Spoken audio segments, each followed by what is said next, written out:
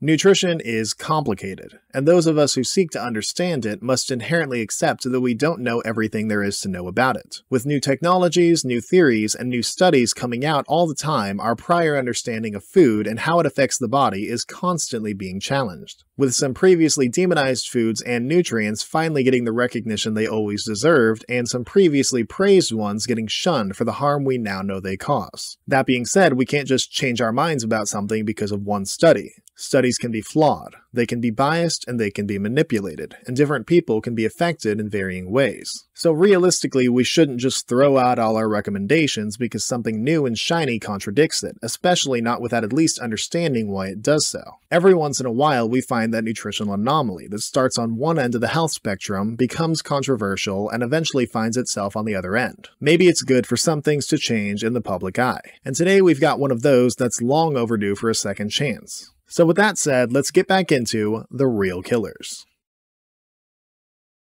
Good old sodium, one of the most controversial nutrients ever. But before we get into all of that, let's talk a little bit about what sodium actually is. It's an element and a mineral, a micronutrient that must be consumed for optimal bodily function and performance. In this regard, it falls under the same umbrella as other minerals: calcium, copper, iron, magnesium, manganese, phosphorus, potassium, selenium, and zinc, among a few others. All of these are inorganic elements that maintain their structure when exposed to heat and air and are originally found in soil and water. Contrast this to their organic compound counterparts, vitamins, which are made by plants and animals. Minerals are broken down into two classifications: trace minerals, which are needed in smaller amounts like manganese, iron, copper, and zinc, and major minerals, which are needed in noticeably larger quantities like calcium, potassium, magnesium, and our topic for today, sodium. Now, when I say sodium, many people often use that interchangeably with the word salt, and for good reason. The overwhelming majority of sodium in any given person's diet comes from salt.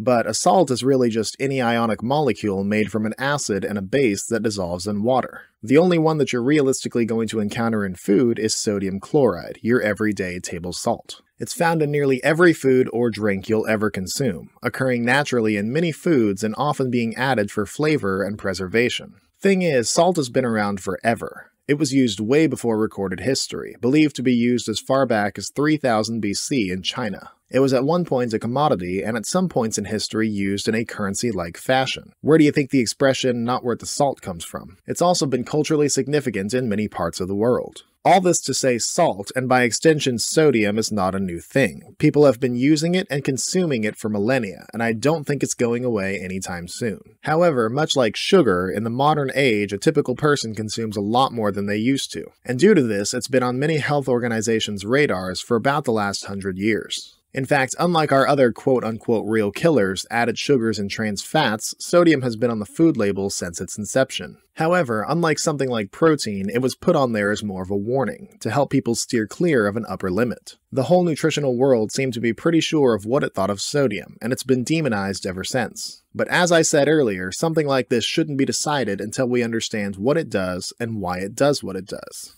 Sodium is a necessary nutrient for optimal health. In a 2,000-calorie diet, the recommended daily intake is 1,500 milligrams, but it's recommended to limit your intake to below 2,300 milligrams. Most of the body's sodium is in your blood, and an extracellular fluid that surrounds your cells, helping to keep these fluids in balance. Sodium is more specifically an electrolyte, which is a blanket term for a particle that carries a positive or negative electric charge. Sodium carries a positive charge. As it pertains to nutrition, these are minerals found primarily in your blood, urine, and sweat. When said minerals dissolve in water, they become electrolytes, positive or negative ions. These include, but are not limited to, sodium, potassium, chloride, calcium, magnesium, and phosphorus. The body uses them for many things, with nerve function, muscular contraction, acidity balance, and proper cellular hydration being among the most notable. In terms of nerve cell function, the process starts as your brain sends electrical signals through nerve cells, called nervous impulses. This causes changes of electrical charges, which occur due to the movement of sodium across the nerve cell membrane, setting off a chain reaction moving more sodium ions in order to transmit different messages. When one nerve cell communicates with another, it opens a channel that allows sodium to be transferred. The sodium tells a nerve cell to fire, and this is chained all the way from the brain to a muscle or from a sensor to the brain. And when it comes to muscular contraction, sodium has an important job in facilitating calcium ions into muscle fibers, allowing them to change shape and release energy. And sodium's role here goes even further due to a process I guarantee you've heard of if you've ever taken an anatomy class: the sodium-potassium pump, an enzyme, so a type of protein that is tunnel-like in cell membranes, allowing sodium and potassium transfer in order to maintain balance. When this balance is disrupted, it can lead to muscle weakness or even failure. Sodium is also used to maintain cellular fluid balance through a process called osmosis. Sodium ions attract water, so when sodium levels are too high, water moves from the inside to the outside of cells, leading to dehydration. Conversely, when sodium levels are too low, water moves from the outside to the inside of cells, leading to swelling and potentially bursting in extreme cases. To sum all of the science talk up, sodium is arguably the most essential micronutrient because without it, your brain and your nerves and your muscles literally do not work, and any attempt at hydration is basically useless without your sodium intake being within certain parameters. Basically, without sodium, you're dead. So why does the entire food world seem to have such a problem with it, and does it really deserve to go around wearing the title of killer? The main issue with sodium is that it has a long history of being associated with high blood pressure, which can cause damage to blood vessels, making them less elastic and decreasing efficacy of blood flow, which can lead to several chronic diseases like heart disease, stroke, or kidney disease. We've already established that sodium is quite abundant in your blood and that it attracts water. So to put it as simply as possible, more sodium in your blood means more water, which means more pressure. The association between salt and hypertension was believed to be first discovered in 1904 in France. And throughout the 20th century, the relationship between high blood pressure and excessive sodium was only strengthened, with several large worldwide studies backing this up. This includes the Prospective Urban-Rural Epidemiology Study, also known as PURE, which tested urine sodium levels and compared them to blood pressure in people across 5 different continents. However, the more time went on, the more certain trends started to pop up, like the fact that people with pre-existing high blood pressure, diabetes, and other chronic diseases like kidney disease, as well as older adults, tend to be more vulnerable to the blood pressure-raising effects of sodium. Obviously, high levels of sodium are inevitably going to raise blood pressure levels eventually, but the guidelines for sodium intake are looser for more active people who lose ample amounts of sodium from sweat, and for those with well-functioning cardiovascular systems. High-salt diets are also linked with stomach cancer, though the reasons for the association aren't as clear as with hypertension. The thing is, many studies show that in order for a healthy individual to develop a higher risk of chronic diseases and potential fatal issues, they would need to be consuming a lot of sodium. 4, 5, 6, 7 grams a day. And of course, this will vary from person to person for a multitude of things, not least of which body size. The problem is that level of consumption is becoming much more common with the shift in diet we've been seeing in the last few decades. Today, the average American is estimated to consume about 3,400 milligrams of sodium a day, and a big reason why is processed foods.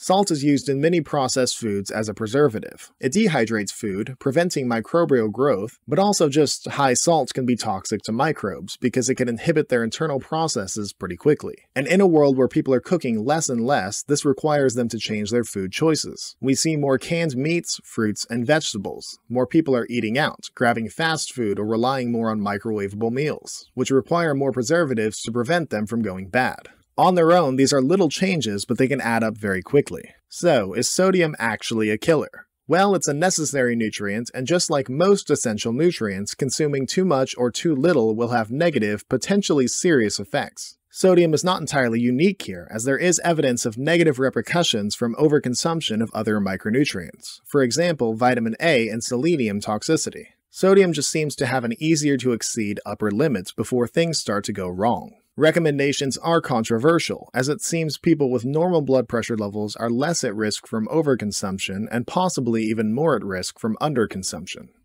It should go without saying that restricting sodium too much can be detrimental as well. With sodium being regularly lost through sweating and excrement, there's a constant demand for it, so you don't want to undershoot your intake either. Aside from the fact that your neural and muscular systems will be operating less efficiently, insufficient sodium intake may lead to low blood pressure, higher LDL cholesterol, insulin resistance, and the familiar hyponatremia, which is insufficient sodium in the blood relative to water. The early symptoms are similar to dehydration, which can cause trouble when you try to treat it with more water. These symptoms include weakness, fatigue, headache, nausea, cramping, spasms, irritability, inability to focus, and in more severe cases, coma, seizures, lack of reflex control, and loss of consciousness. While leaving it untreated for too long can contribute to other health complications like osteoporosis, brain swelling, kidney failure, and heart disease. These are all pretty rare in people who don't actively seek out a low-sodium diet, but some studies have shown unorthodox trends, like findings that certain populations who consume less than 3 grams of sodium a day are more likely to develop heart disease than those who consumed over 4 grams.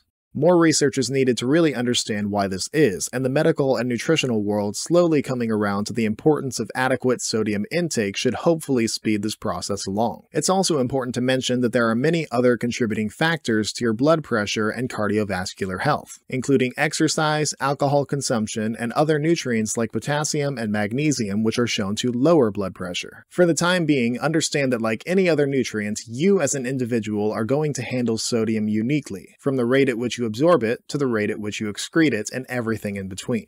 Now, the last thing I want to talk about is where you'd find sodium. Unlike most nutrients, sodium can be added very easily to your diet by simply shaking some salt on your food. So I want to focus on high sodium foods to keep an eye out for. Most raw and natural foods don't contain high amounts of sodium. Meats, fruits, vegetables, grains, nuts, milk, none of these are salty foods by nature. However, some seafood is naturally pretty salty due to its environment. Other than that, it's really foods that people had a heavy hand in making or packaging. Some cheeses, especially processed ones, processed meats, dried meats, canned fruits and vegetables, pickled foods, soups, desserts, condiments, sauces, dips and dressings, bread products, tomato sauce, baked beans, frozen microwavable meals, fast food, and ramen. Realistically, it shouldn't be that hard to figure out which foods have a lot of salt in them.